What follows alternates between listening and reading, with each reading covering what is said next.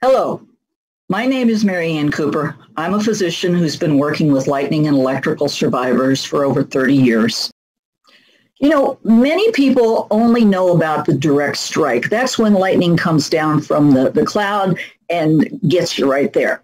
But there's so many other kinds of ways that you can be injured by lightning. And direct strike's actually only about 3 to 5% of the deaths that we see in developed countries.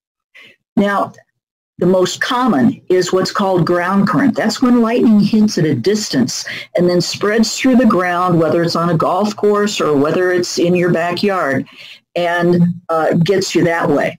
That causes over half the deaths that we see in the United States.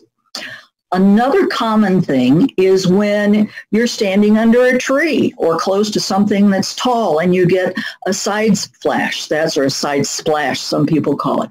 That's when lightning hits another object that's close to you and part of the current jumps across to you and the rest goes down whatever that object was.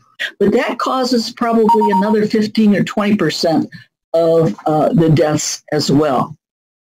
Another thing is that as a thunderstorm is coming across the area where you are, it has a very strong electrical charge, and it induces an opposite charge in anything that's underneath it, whether that's your house or your boat or you, and that causes an upward streamer to come up.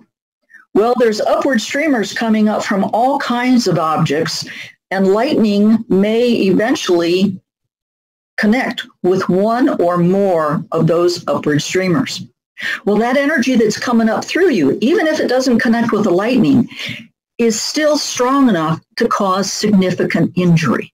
So upward streamer probably caused another 10, 15, maybe 20% of the deaths that we see in developed countries. Another smaller area or mechanism that causes lightning injury is if you happen to be holding on to something, such as working with plumbing in your kitchen or your hardwired